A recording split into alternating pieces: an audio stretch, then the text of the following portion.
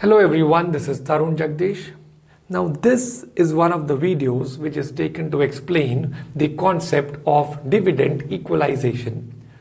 This was one of the concepts which came in SFM RTP November 2018.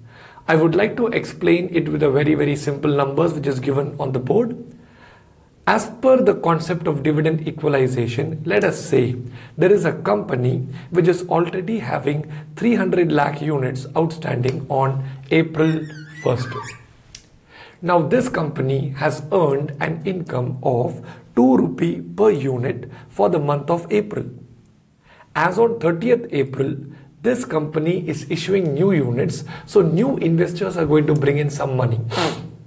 In this scenario, when the new investors are bringing in money, when they get dividend, indirectly they will also be eligible for whatever income is attributable for the month of April, due to which we come to this concept of dividend equalization.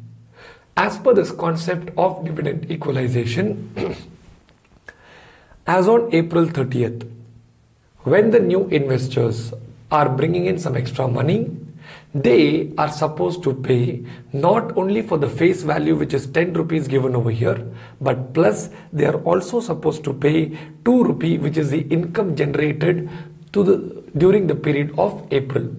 By doing so, the new investors and the existing investors come in the same platform, and in the future when dividends are given, both can be benefited.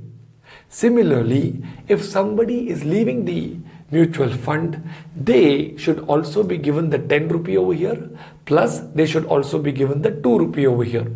By doing so, they are eligible for 12 rupees because they will not be entitled to any more income which is coming after April 30th. I hope this video is clear to all of you friends. Thank you so much.